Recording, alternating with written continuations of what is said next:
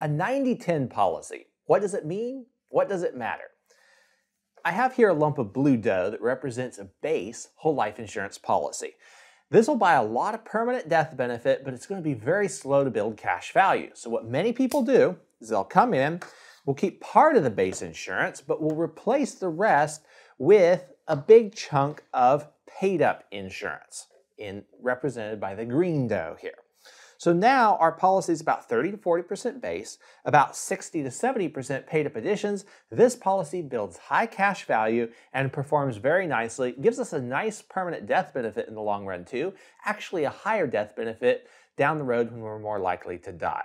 Great thing. So people say, well, this is so good, let's make it even better. Let's take even more of this base insurance out and let's put even more paid up insurance in. Well, the problem is the IRS is going to tax this type of policy different than the favorable tax treatment that life insurance usually gets. So what we actually have to do is, instead of including so much paid up insurance in here, we've got to include some term insurance in here now to boost the death benefit up.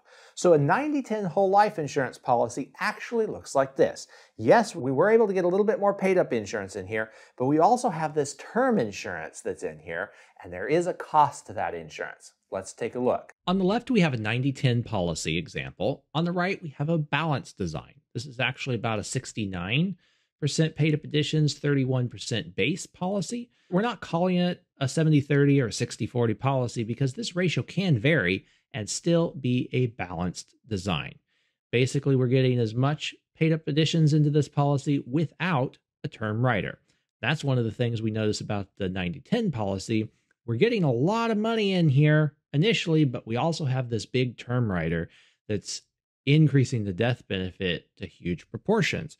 How much of that is term insurance?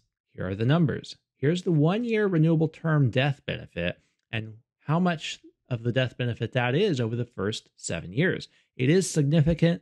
That does come with a cost. And sometimes the cost can be even higher than what you would pay to get a similar term death benefit in a separate policy. Not all insurance companies break this down, but here's an example from one that does. Here is a base policy of $100,000. You can see the cost per $1,000 of death benefit. This policy also has a term rider, $800,000 term rider. You can see the cost per $1,000. If you were to buy this term insurance as a separate 10-year level term policy, you can see the cost per 1,000 would be significantly less, 68 cents per 1,000 versus 95. And the cost is less on the base policy as well. If we simply have the base policy with a paid up additions rider, it looks a little bit different, but the base policy cost is less per $1,000 in this example. So that's interesting to keep in mind. Some other differences that we'll notice about the 90-10 example is that once we've paid this initial premium, the premiums go down. Okay, and we ended up stopping them in this example after 10 years. Sometimes they continue. In the balanced design, the premiums continue for 10 years in this example. Sometimes they can stop after 7 or even sooner and still be a balanced policy, but we have spread the premiums out a little bit. Something else we notice is that the 90-10 policy, we're breaking even, total premiums paid, cost basis, being less than total cash value. That happens by year 6. Whereas in the balanced design, it takes a little bit longer. It takes up to 10 years. So I like that. That's a plus for the 90-10 example. But let's see what happens over here on the death benefit side. Death benefit goes down once the term insurance comes off on the 90-10. It also goes down when we stop premiums, and it continues going down for, I think it's another 10 to 15 years. Don't quote me on the exact numbers. But as this table continues, it continues going down before it starts going up again. You'll see that a little bit clearer when we get to the graph. Over here on the balanced design, the death benefit does go down when we stop premiums, but then it immediately starts going up again. I like that for the balanced design. Let's look at the policy values here. Here is the 90-10 policy premiums graph. This is cumulative, so we call it cost basis. Then we have the projected cash value, the blue line, and the death benefit. You can see that big drop in the death benefit. You can see then it starts growing a little bit, and then we drop the premium entirely, and you can see this long period where it actually drops before it starts rising again. With more balanced policy design, here's the cost basis. We're actually putting a little bit more in premiums to get to the $1 million mark on this policy. But look how much more potential the cash value growth has in this policy. And even though the death benefit is starting out lower, it also has the potential to go much higher at the time we're more likely to die. That's a good thing. I like that for the balanced policy. Another way we can look at this is to look at the rate of return that you would have to earn on the premiums for each policy in order to end up with the cash value. This is called an internal rate of return. And some things we see initially is that once these lines cross the 0% mark, that happens at year 6 with the 90-10 policy, year 10 with the more balanced design. This is the break-even point, but then we can see it ends up switching places about 17 years in. So for the first 16 years, the 90-10 policy seems more efficient, but then long-term, the balanced policy is more efficient. Same thing happens on the death benefit. You can see the 90-10 starts out higher, better, but then about 21 years in, they switch places. And again, the death benefit is more efficient in the long run for the balanced policy. Another way we can look at this is say, well, what if you were taking policy loans? Doesn't having the 90-10 policy give you more opportunity to finance a project? Well, if the funding is available at the same time, in this case, we had $400,000 available in the first year and then $100,000 thereafter for the next 6 years. We had to figure out the policy funding and everything on both policies with those cash flows. So if we're going to make an investment, in this case, let's say we are going to make investments over a 5-year period, and then we're going to hold those until the 10th year.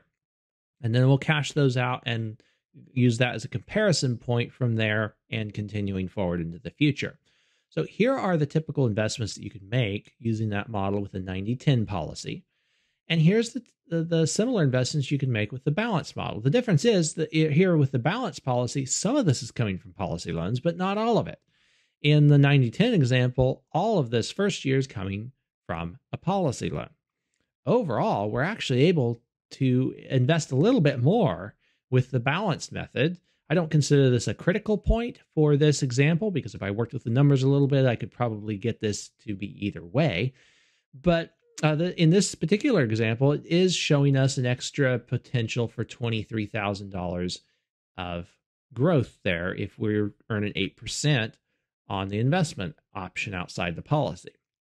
Now, let's look at the other piece of this. Here are the policy loans that we're actually taking to make this investment, both for the 90-10 and for the balanced policy. You can see the 90-10 is starting out almost $300,000 higher right out the gate in year 1.